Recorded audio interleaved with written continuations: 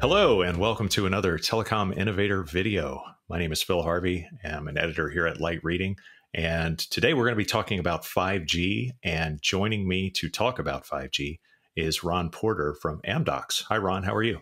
Great. Hi, Phil. Good to be here.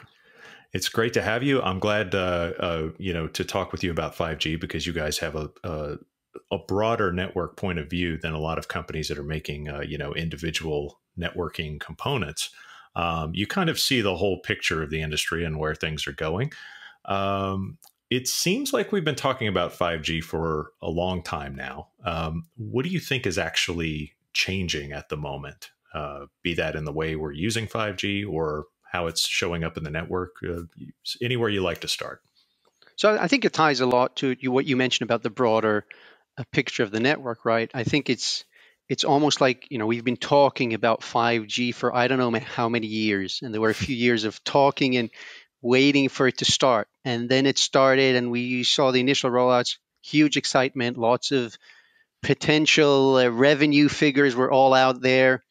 And I think now we're at the point where 5G has been rolled out practically, globally. Almost, I think practically every country has some, typically even more than one operator rolling out. But still 5G, non-standalone. So just touching on the one aspect of the radio, upgrading the radio, and not so much touching on the core and all of the back-end systems to support this 5G vision we keep talking about. And I think now the industry, well, not now, but now evolving to the next step of figuring out how to really operate and monetize this new 5G network, because that requires a whole new way of thinking, right? Because I think there's a pretty standard agreement that just for faster speeds was not the driver for these huge expenses that were made to roll out the new 5G network. So now it's kind of looking at the next step, right? Now it's here. What can we do with it? Yeah, there's definitely a technological shift that has to occur, for us to do more than just, improve. We improve the speed of the network, sure, but there's latency and all kinds of other factors there. For Amdocs, how has its technology been lining up with, its vision as the 5G rollout progresses? So once again, it ties into the broader picture, right? Because Amdocs has been in the telecom industry for literally decades, right? And we've gone through multiple evolutions. And up until a few years ago, the biggest focus was on doing these digital transformations. So operators wanting to meet their customer in this more real-time, dynamic digital environment. And 5G is really kind of the next step in that type of interaction. Because once now we're going to have this new dynamic, programmable network, first of all, operators need to make sure they can operate it in efficient ways and make sure that this new dynamic network serves the business requirements that are needed. So be it an enterprise that wants to order a IoT sensor type of service, or a remote low latency access for remote monitoring, or a consumer that wants to play a cool outdoor AR cloud gaming, or a partner that wants to, which is the kind of the end goal, is for partners to be able to come in and leverage this 5G new network in new dynamic ways. And if you think about it, there's all these things that have to happen so that you can get from the digital level, from the user, the consumer, or the enterprise, or the partner, accessing what he needs, ordering the service, and bringing it back, fulfilling the service, making everything that has to happen, and making it happen across the network, right? On the radio, on the edge, which will come into play and is a central factor, and through the core and all the way to the cloud. So there's these kind of two axes that we keep coming into when it's from the business or from the consumer, from the digital interface down to actually fulfilling the service and making it happen in the network. And the other is making sure it happens really across the network and not just in one specific area, because that's not the whole point of 5G. Right. Yeah. I'm glad you brought up the link between, the cloud and the 5G network, because that's, the cloud is increasingly where we're, purchasing and consuming services, and the 5G network, of course, is advancing and giving us broader access to faster bandwidth and more available bandwidth. How do you see that link between the cloud and the 5G network manifested in the field, and then how do you see it sort of playing out inside of Amdocs? So again, I think this is another kind of two very strong worlds, the world of the 5G and the cloud, which have been coming together. And it started from traditional, operators have been looking to the cloud and starting to cooperate with the hyperscalers. And I think at first it was in more traditional, I would say cloud traditional ways, right? Let's move workload to the cloud, maybe IT systems or whatever I can put in the cloud, enjoy the scalability and all of those benefits. And that, again, that's been happening for several years. And Amdocs, we've been taking the industry to the cloud and working with many service providers in that end. Of course, now that the 5G standalone core is coming, the standalone core is going to be fully cloud native. This can be distributed. Some of the core might be in the cloud. So once again, we're seeing more cooperations with the hyperscalers, and you're seeing some of the cloud providers actually coming with their own core offerings, miniature core. So there's another area of kind of linkage. And the other areas is, of course, the edge, right? And the edge, which I think a couple of years ago was considered maybe a classic domain for the operators, but all of the hyperscalers very quickly launched edge extensions, right, of their cloud offerings. So now you can have these servers, this kind of extension of the cloud closer to the customer and enjoy the lower latency from the proximity or the data sovereignty, the different reasons to really have data close to you.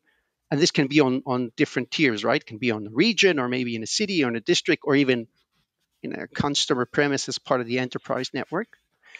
And I think the last thing that the last step to that extent is now that, this cloudification is coming all the way to the RAN, to the radio, right? Things like vRAN and Open RAN, essentially, even to the extent that the only radio physical equipment will be the antenna. Everything else can be potentially in the cloud. And we're seeing many cooperations, right? If it's Dish cooperating with AWS or AT&T selling their network operations to the cloud or Rakuten. And again, there's a lot of, and not everybody is going full blown, all the network to the cloud, but for sure you're starting to see these worlds collide. The only thing I want to emphasize there is that operators starting to cooperate with hyperscalers, it's kind of a balance. I would say if you want to maintain a strong positioning in this balance, you must make sure that your system, you can do as much as you're possible yourself, right? Your systems can be integrated and you can leverage and you can give your customers the experience that they want so that you're not reduced back just to being the connectivity provider. Right. Yeah, exactly. And as you note, all the different major operators are at different points in this journey, and are pushing into the cloud at different velocities, but they're all going there. So it's a pretty interesting time. To kind of go back to something you said earlier, we have kind of, the industry has kind of, arrived at this point where we go from asking when will 5G get here to now that it's here, what do we do with it? So what kind of market trends are you seeing or showcasing now that we're this far into the journey? So I think that the first market trend, of course, was 5G was available. And I think the initial launches were, more marketing launches. We have 5G. If you had a 5G enabled phone, you could see the icon. And first, the first level was devices, more and more devices arriving.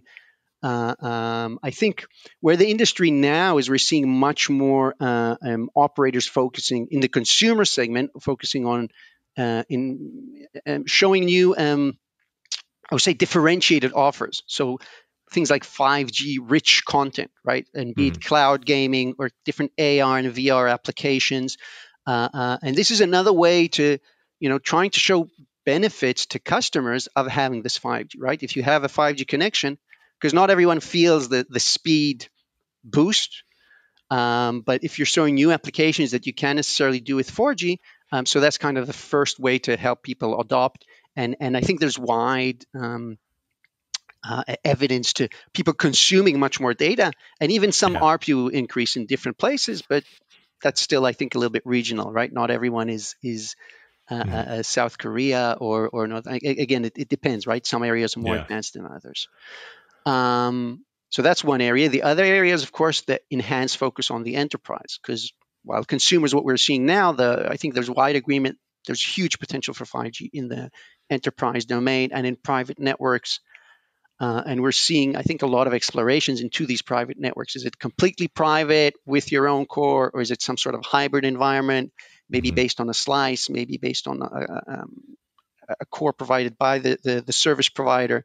So we're seeing different models there. And again, it ties into the agility that's needed in your systems to adapt to different market trends, and the ability also to deliver these quickly. Right? Try with this offering, and if not, right, I don't need now 6 months to have a brainstorm and configure and integrate things in the system. I can adapt the pricing, adapt how I offer, and go to market, be to consumers, or to the enterprises. And of course, I think lingering in the potential, what the platform approach, right? The B to B to X model is the really opening the network, which some people might look at it and say, oh, it's never going to happen. But if you think of the cloud 10 years ago and where the cloud is today, people would probably say the same thing. So I'm not saying tomorrow people will be ordering a slice or resource like they're ordering servers today, and today it seems Right. trivial. But it's an evolutionary. You can't wake up in 5 years say, oh, let's start to try and do that, right? Yeah, that's definitely a thing to keep in mind, is the evolutionary sort of nature of these Exactly. major network changes, and of course the carriers themselves, the telcos Yeah, and cable operators having to change the way they work to sort of keep exactly. up with the network. Um, so one of the things you mentioned was greater data consumption with 5G. I definitely here at Light Reading, we definitely see that across the board in the United States, especially, that 5G consumers just flat out use way more data than 4G consumers ever did. And that seems to be the more uh, rollouts we have in 5G in the US, the more customers sign on. That Yeah. seems to be true throughout. It's not just the earliest adopters.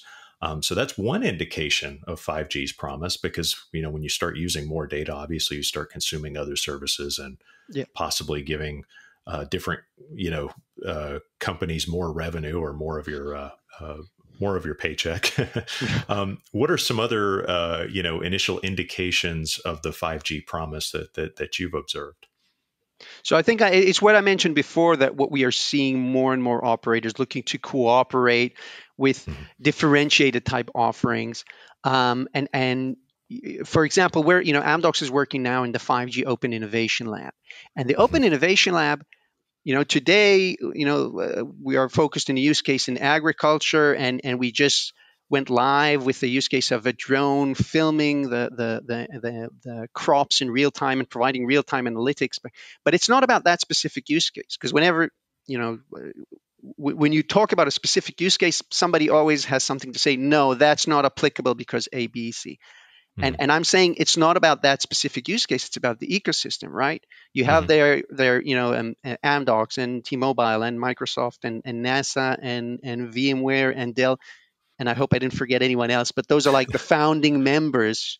But you also have dozens of these startups that Mhm. come, and they want to this they have the ability to launch and try these things that they couldn't do in a very static type of network with just getting, I don't know, X amount of data and maybe just the speed. The fact that again they can leverage the edge resource and the cloud and a tailored connectivity, and sometimes combining 5G and non-5G types of connectivity, again because everything is software defined and much more agile and very connected to the business requirements. This is the true potential. And again, this is just one example. We're involved in multiple other POCs and trials. And again, at Amdocs, we have the benefit. Sometimes we're coming from the network and service orchestration layer. Sometimes we're coming from Mhm. the BSS layer, from more to monetization angles. Sometimes combining several of them, and that does give us, like you mentioned at the beginning, the holistic, overarching view of all of the needs in this new 5G ecosystem. Yeah, I think this is we're at an interesting spot, and those sort of examples, like you said, those use cases, I find them very educational, because it's like it does help us not only see the difference between the different, generations of networks, but also how they're all going to come together and, and work together at a point, depending on what the business case is and, and Yeah. what technologies are involved. So it is a pretty interesting time to be looking at the market. And I think we'll leave it there for now. Ron Porter from Amdocs, thanks so much for giving us a moment of your time and catching us up on 5G. Thanks a lot, Phil. It was great to be here and hope to talk again soon.